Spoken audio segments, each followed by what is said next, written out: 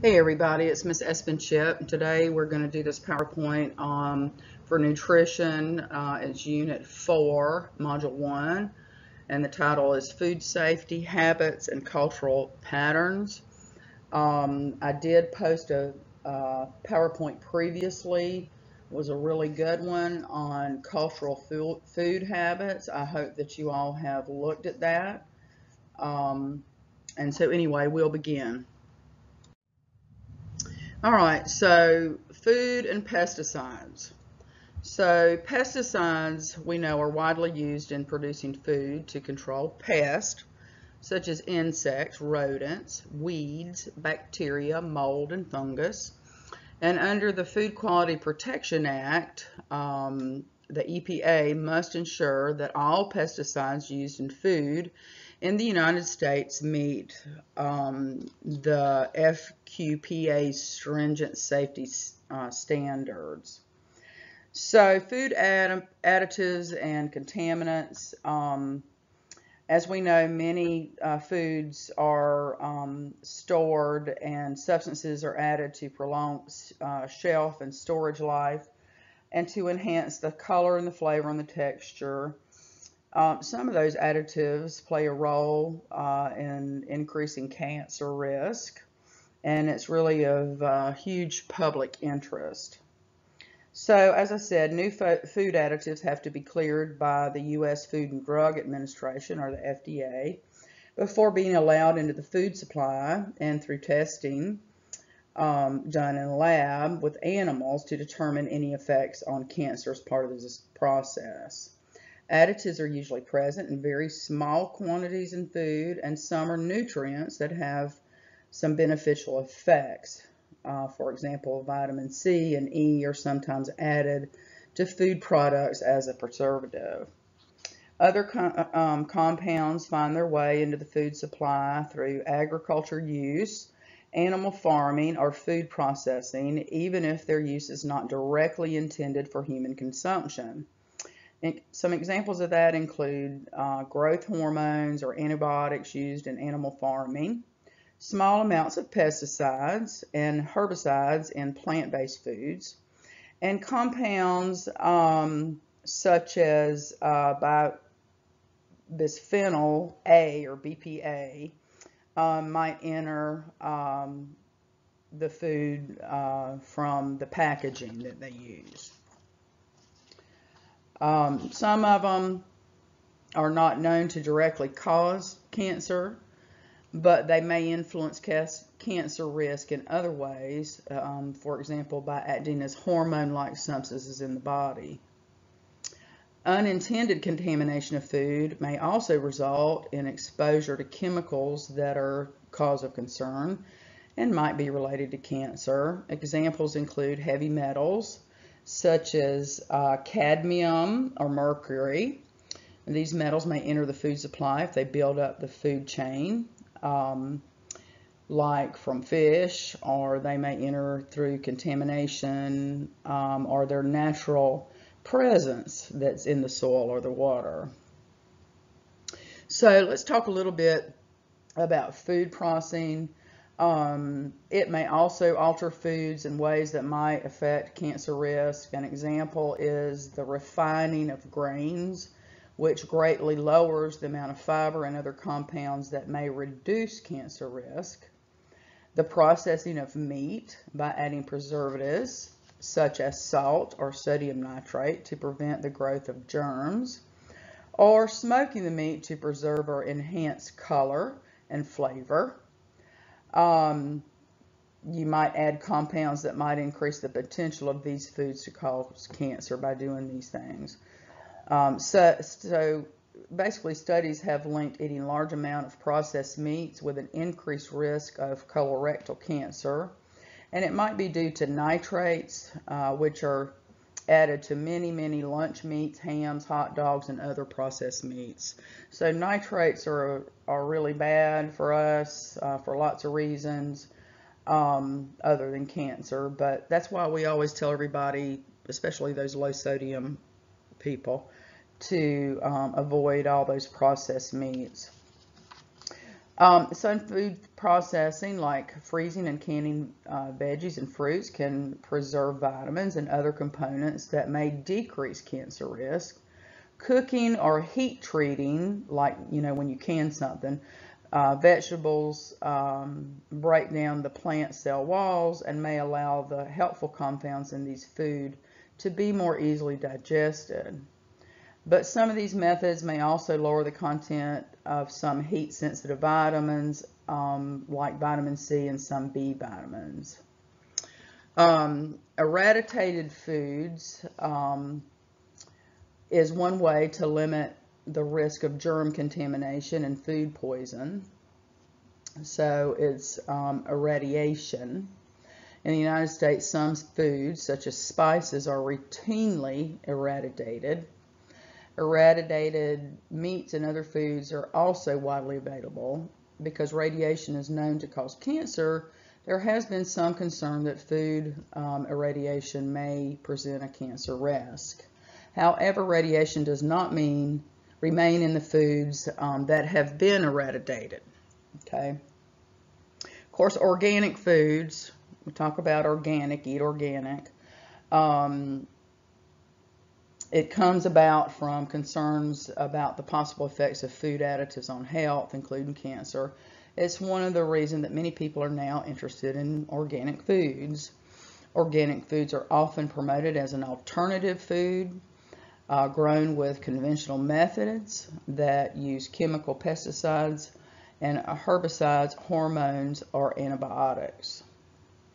So these are foods that are alternative with the conventional methods that use all of those pesticides, hormones, antibiotics, and herbicides.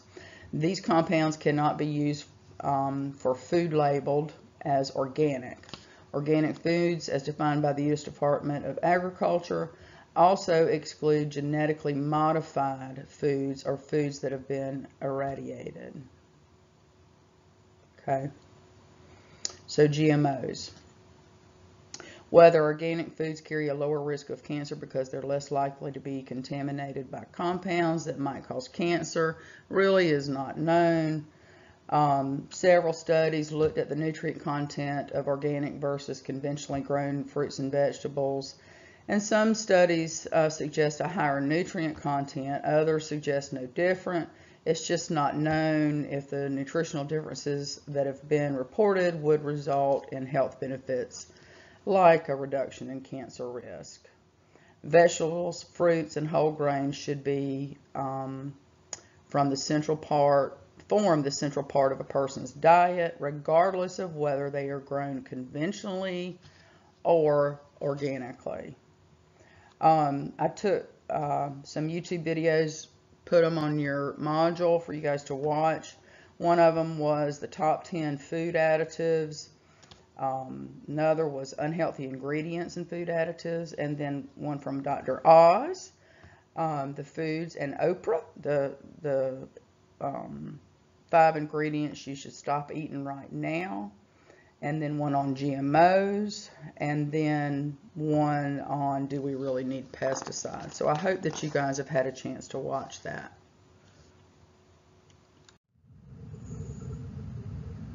Okay, now we're going to talk about ways that various organisms may contaminate your food.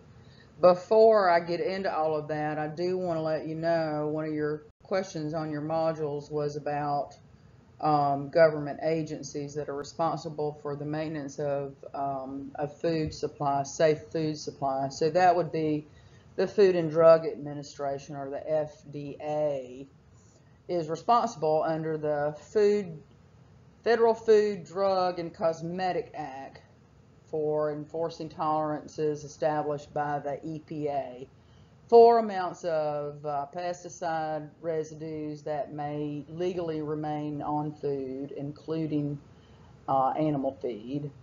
The FDA manages that task through multiple programs and strategies. In its regulatory pesticide residue monitoring program, the FDA selectively tests a broad range of imported and domestic commodities for approximately 700 pesticide residues.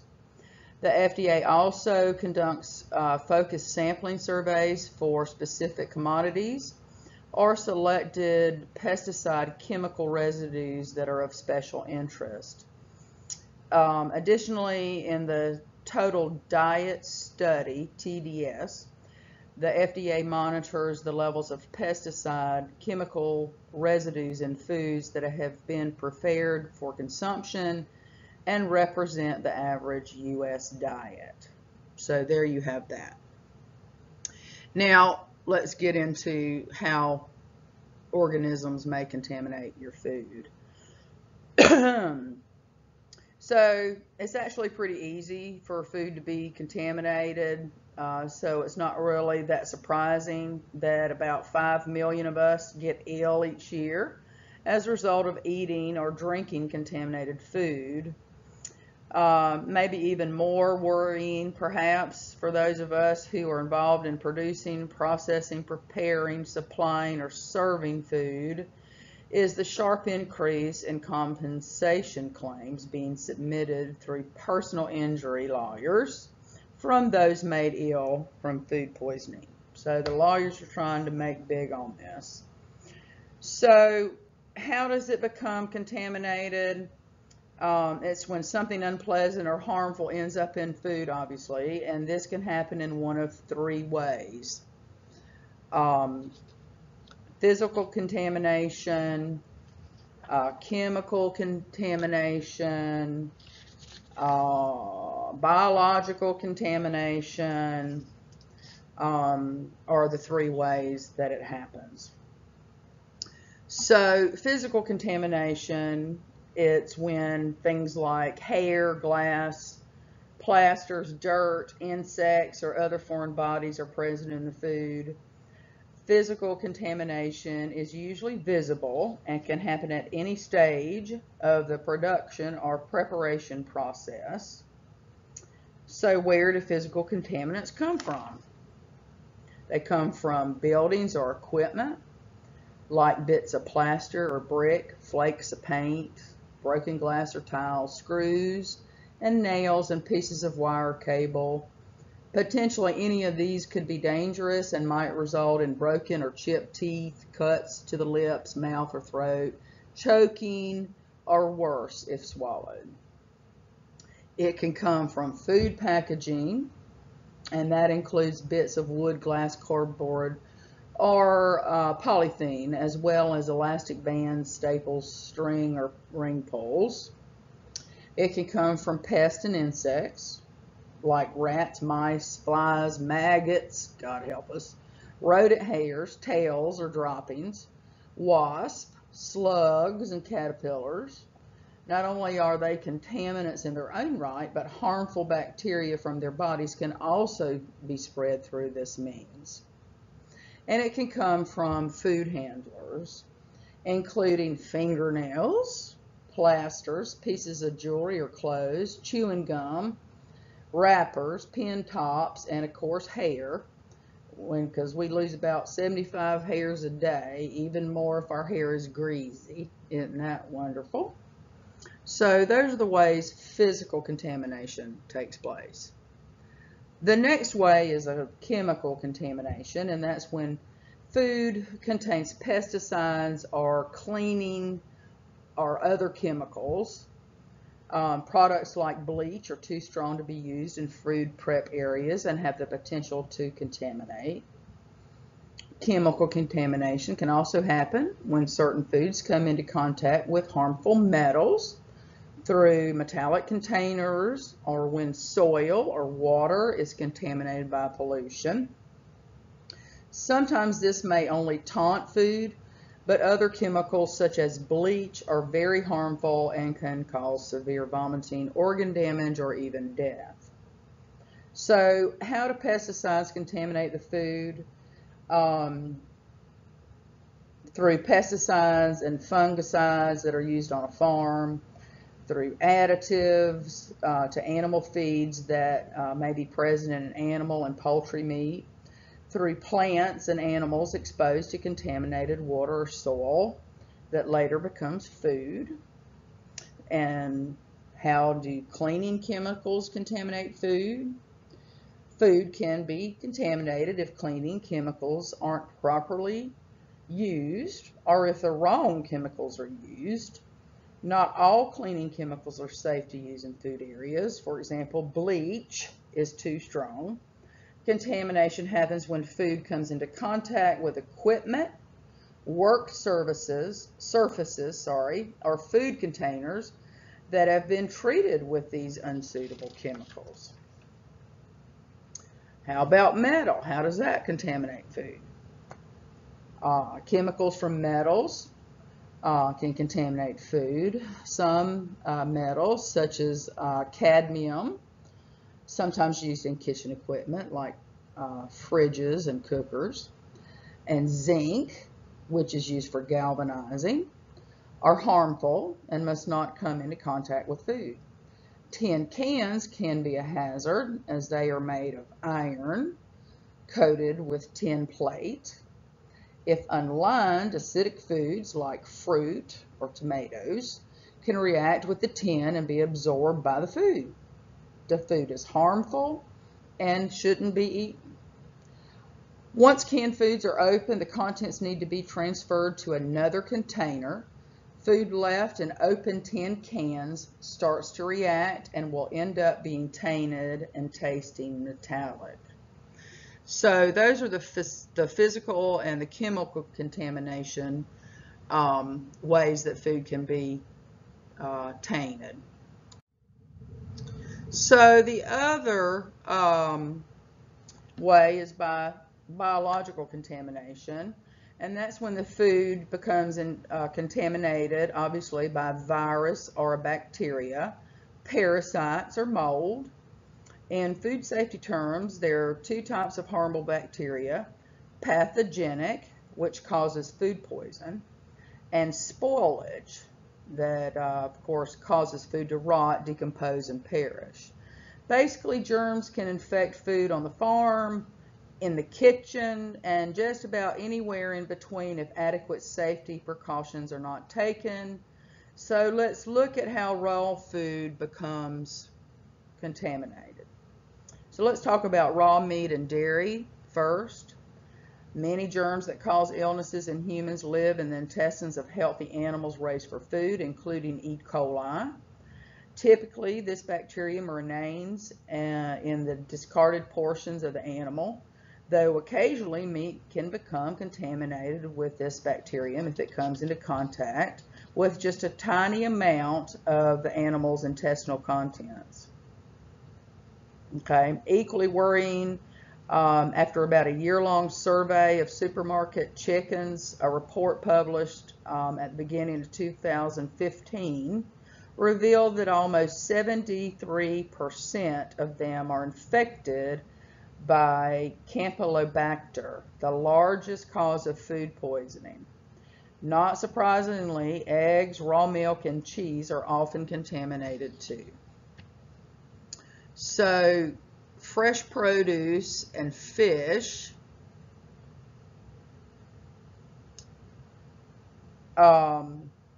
eating fruits and vegetables are essential part of a healthy diet, but they too can be contaminated before they even hit the shelves. There have been many cases when produce from spinach to raspberries came in contaminated with bacteria, viruses, or parasites that are usually found in the intestines of animals. So how does this happen? So there's many ways that produce can be infected. It's important to remember that fruits and vegetables are grown in the soil around farm animals, wild animals, birds, and fowl. So animal waste may be deposited in water that then irrigates the crop or in the field itself.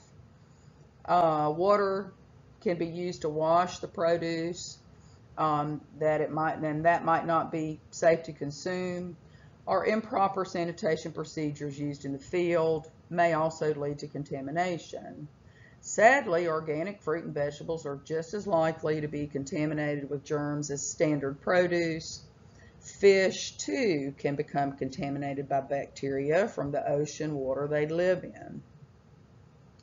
Finally, let's talk about parasites. Parasites are organisms that live in another organism, the host, and often harm it. Numerous parasites, including roundworms, flukes, and tapeworms, can be transmitted through food, and this is how. So undercooked fish, crabs, and mollusks, wild salmon and sea trout, so undercooked meat as well, raw aquatic plants like watercress, raw vegetables contaminated by human or animal waste. Contamination can and does occur at any stage of the food journey, whether that be during preparation, storage, cooking, hot holding, or reheating. Though some stages are more perilous than others, similarly, there are a number of foods that are more susceptible to becoming contaminated, and these are referred to as high-risk foods. The problem with pathogenic bacteria is that you cannot see, taste, feel, or smell it, which makes it really difficult to detect, and even worse, it grows at alarming rates, and therein lies the biggest problem. In order to grow bacteria, 4 things are required: food, moisture, time, and warmth. Although room temperature is ideal, these bacteria can grow rapidly, multiplying about every 10 to 20 minutes at anywhere between 5 degrees Celsius and 63 degrees Celsius. This temperature range is called the danger zone, and you may be able to remember it by thinking it's between the age of starting school, 5, and pension age, about 63-ish. Putting that into context, just one single cell of bacteria at breakfast time left in the danger zone, that temperature range, the danger zone, has grown from breakfast time to tea time by about 1 million. This means that food left for any length of time in the danger zone can quickly become dangerous to eat. If you're not careful, bacteria can multiply on food whenever you A, defrost it, you prepare it or handle it, you cook it, you cool it, when you're trying to just keep it hot, or when you reheat it. So those are the things that if you are keeping food and out of those ranges and you're in the danger zone, these are the ways that it can happen. So you got to be careful when you're doing all those things.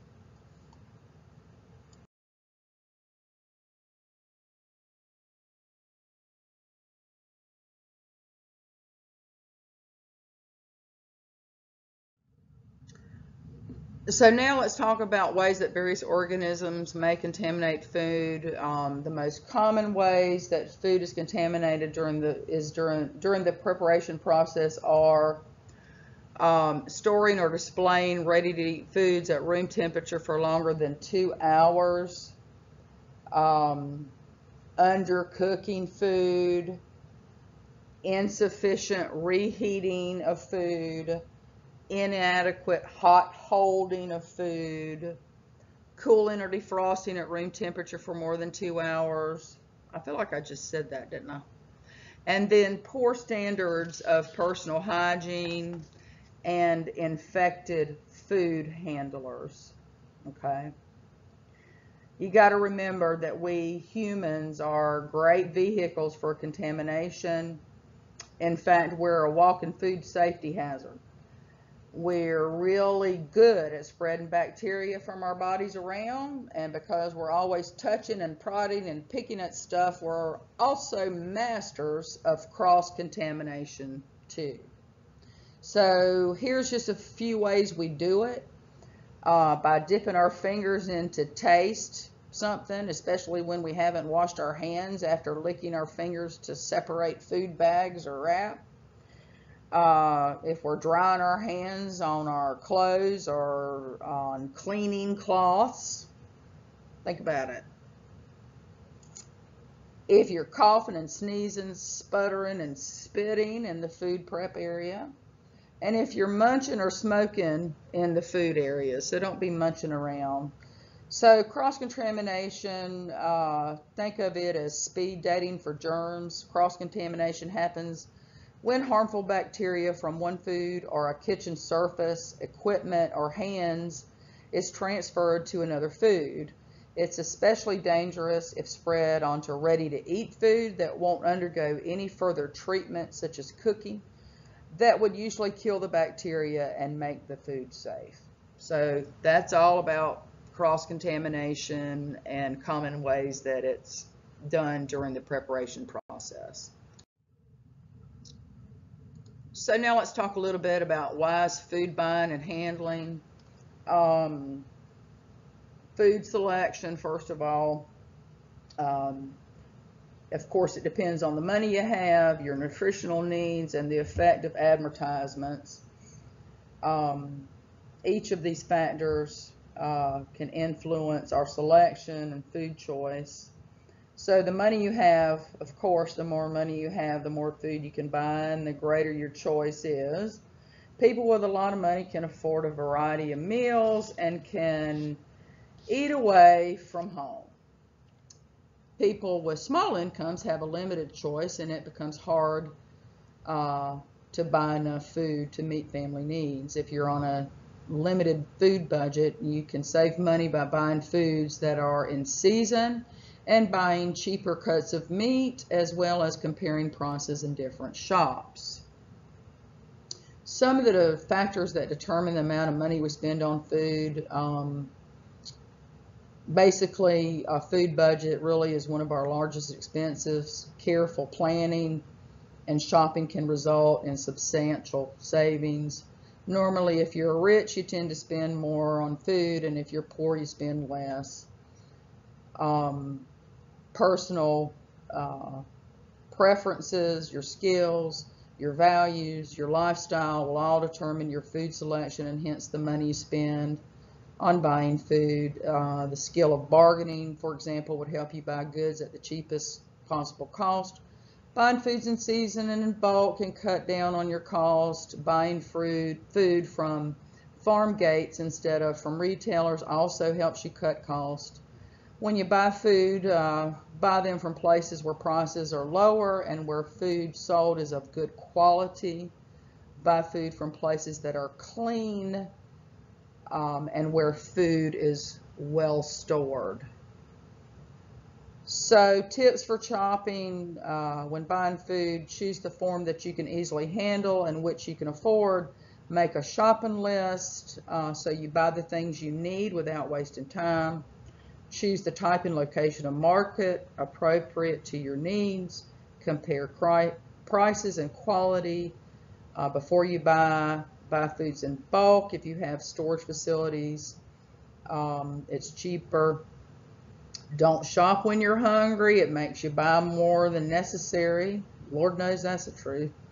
Don't take children when you go grocery shopping. They make you buy unnecessary things. That is so true. Avoid impulse buying, that's buying things you didn't plan for. And when you buy canned or packaged foods, look out for the expiration date or the use by date. That's the last day a product is considered fresh. That's the use by date. A food may still be safe to eat after this date, but the taste and nutrient quality may not be good. So the don'ts. Don't buy processed foods when the following signs are seen. Cans bulging or dented because they may cause food poisoning. Rusty can may contain spoiled food and, botulism. Frozen food packages that are soft or soggy may have thawed for a long time or may be spoiling. Refrozen foods, this can be detected as stained packages or crystallized products. Opened or damaged packages, moldy or colored dry foods, meat or fish that has a dull or slimy surface. Some unscrupulous sellers buy products that have expired from the large shops and sell them in open markets at prices that are cheaper. Check the expiration dates and shapes of such items before you buy them. Nutritional needs. Your choices will also depend on your need for food, of course, and your nutritional needs, and everybody has a biological need for food. We know that. Essential for life. Without food, somebody gets weak and ill. I can think of somebody right now. God bless him. People vary in the amount of food they need for reasons like health, age, and activity. Your food choice depends on each of these factors. Your nutrition knowledge helps you choose food that provides the necessary nutrients to meet your needs. Another influence on food choice is advertisement. Advertisements have a way of persuading you to make choices. Food manufacturers and shops advertise their products through television, radio, magazines, newspapers, posters, and leaflets. Good adverts are decent, honest, and truthful. They don't mislead the public about the product. They show a sense of responsibility to people. They conform to fair competition behavior between different manufacturers and businesses. All right. So food handling. Let's talk a little bit about food storage. Food commodities that are purchased from the market have to be stored well if they have to keep their quality. So as soon as you get home from the market, you need to group your items into the following categories: dry storage, frozen storage, and fresh items. Food is stored mostly because we want to keep it safe and prolong its shelf life. There are 3 types of food storage: dry storage, refrigerator, and freezer. So dry storage are foods that have to be kept dry. They're usually stored in cabinets. Things like cereals, canned goods, y'all get the drift. I don't think I need to go through that. Food should not be stored above a refrigerator or a cooker or near any heat outlet. The temperatures of these areas are warm and favorable for the growth of microorganisms. Of course, you have to keep those areas clean. If you spill something, you need to wipe it up to avoid attracting insects. Canned and packaged food should be placed in a cool, dry cupboard, and when open, they have to be refrigerated. So refrigerated storage, the proper temperatures for your refrigerator needs to be at or below 40 degrees Fahrenheit or 4 degrees Celsius. The freezer temp should be 0 degrees Fahrenheit or negative 18 Celsius. You need to be checking those temperatures periodically. Temperatures in the refrigerator vary depending on the part of the refrigerator. The shelves on the door are not as cold as the inside, and this area is good for storing eggs. The part of the refrigerator is also not very cold, so vegetables can be stored there. Food stored in the refrigerator have to be covered well so that it won't dry out or absorb odors from other foods. Freezer storage, keep your freezer, I said, at 0 degrees or below to maintain the quality of the frozen food. Most foods will maintain good quality longer in the freezer if it's negative 10 degrees Fahrenheit to 20 degrees Fahrenheit. Temperatures between 0 and 32 degrees, food deteriorates more rapidly. Store frozen food in their original packages in the freezer. Foods to be frozen should be wrapped in moisture and vapor-proof wrapping and arranged properly in the freezer. After shopping for food, store frozen foods immediately in the freezer. so that they'll not thaw completely. And after this, you can store other foods that need refrigeration, like eggs. Wash fresh vegetables before storing in the vegetable compartment of the fridge. Store yams, potatoes, and onions in a cool, dry place. If fruits are not fully ripe, they should be kept at room temperature until they're ripe. They can then be put in the refrigerator when they're ripened. Don't store bananas in the fridge because they darken and don't look pretty. Food selection, purchase, and storage require the use of many resources. The important ones are times, energy, money, storage facilities, knowledge, and market. A good market list is required when shopping to avoid waste. I've already said that. And if you choose wisely, you can save a lot of money while providing adequate meals for yourself and your family. And food stored properly are safe and last longer. Okay, so that's food handling and storage. So here's 10 tips to be food safe. Of course, we can read them here on the screen. I think pretty much I've gone over most of this. This is pretty much common sense, and again, I've gone over this, so these are just the tips. So these are some of the programs designed to combat malnutrition. I'm not going to read them to you. I'll just go over them real fast. Of course, the SNAP program, formerly known as the food stamp program, although I did put the food stamp program on there because it does provide benefits for low-income households. Special supplemental nutrition for women, infants, and children, or WIC.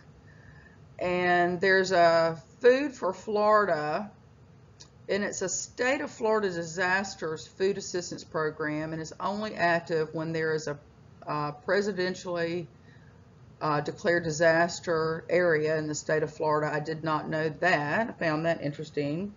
And also we have the National School Lunch Program and the School Breakfast Program for our kids so that they can get a good, nutritious, balanced meal. So basically, food habits have developed from many different cultures, beliefs, socioeconomics, environments, and availability in societies. From childhood through adulthood, habits are being formed from experiences with food. As I said a little earlier, I did put a different PowerPoint up that was specifically on cultural food habits. So I'm really not going to get into it, but this is the gist of it. Please look at the other PowerPoint. The social, psychological, and economic influence on food habits. I feel like we've talked a lot about that already, but I'm not going to read this PowerPoint to you. It pretty much is self-explanatory. And again, I think we've covered a lot of this already. Food misinformation and food fads. Basically, food fads and fad diets are like unusual diets and eating patterns. Sometimes they promote weight loss, blah, blah, blah. We've all heard of food fads and the things that, you know, they work for a while and then they don't. So you guys can read this little PowerPoint slide, and there's a video that I posted here for you that it really was a pretty good video about misinformation and where all of it comes from and how it affects us all. So please take a look at that. So our current eating patterns here in the U.S., we all know that we don't get enough veggies, fruits, dairy, and oils that we need that are healthy, and we know that half of the population is meeting or exceeding total grain and total protein food recommendations, but are not meeting the recommendations for the subgroups within each of these food groups. We know that most of us eat more sugar, saturated fat, and sodium, And basically, that's why 2/3 of all adults in the U.S. and nearly 1/3 of all children in the U.S. Um, and youth in the United States are overweight or obese. So we're eating fast food. We're eating too many calories. We're not eating a healthy diet. So, we really don't have a really good, healthy eating pattern here in the United States.